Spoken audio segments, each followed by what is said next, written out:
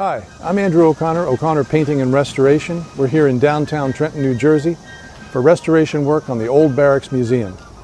It's the oldest working Revolutionary War period museum in the country. We're here for maintenance and repairs to the officers' house and the main barracks building.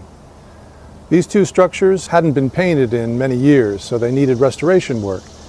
The wind that comes up from the Delaware and the direct sunlight from most of the afternoon takes its toll on the front of this building. So it was time for painting and repairs to some of the trim woodwork. I'm Rich Patterson, the Executive Director of the Old Barracks Museum here in Trenton.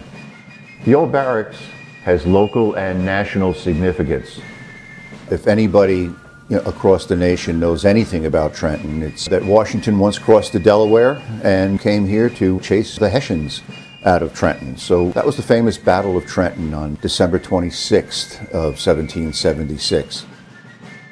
We here at the Old Barracks Association have like a dual obligation. We present these important pieces of American history, these important stories and lessons to the general public and to school kids, and we're also an economic generator for the city, bringing in tourism. But we're also responsible for our most important artifact, the building itself.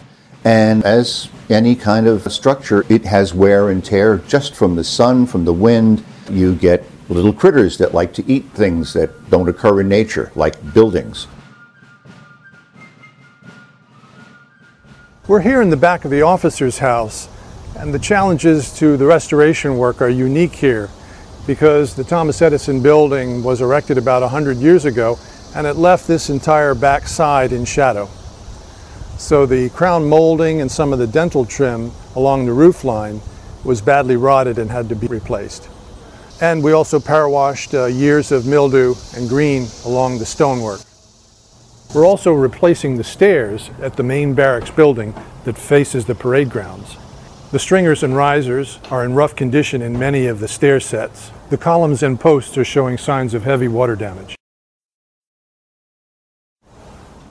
We're inside the officer's house now. The challenge was to paint these window boxes, which are very deep, and these 4/3 double-hung windows. We had to paint the mullions and the frames and some trim at the bottom. This is an example of one of the pieces that we had help with from the Teachia's Custom Woodworking. They were able to cut the lathe for that base piece in the column. What you see now is just a pink primer. It's an oil primer on this base, and it's almost completed. And on the front of the steps here, we did concrete tuck pointing on the risers here, just to make sure that the holes were all filled and the stairs looked nice and sturdy. Well, right here we used a two-part epoxy wood filler to fill in the missing wood that had rotted away. After the wood filler was installed here, we simulated the grain on the rest of the wood to make it look even and consistent. With some help from our friends at Benjamin Moore, we got a recommendation for their advanced paint in the high gloss finish for its sharp look and durable finish. We'd like to make sure that we send out a broad invitation to all of you to come here and see a piece of New Jersey's revolutionary history. Don't let your kids be the only ones who experience this place when they come in a little yellow school bus. There's an awful lot of neat stuff here for the entire family to enjoy. Lots of complex and fascinating stories. And it's part of your history.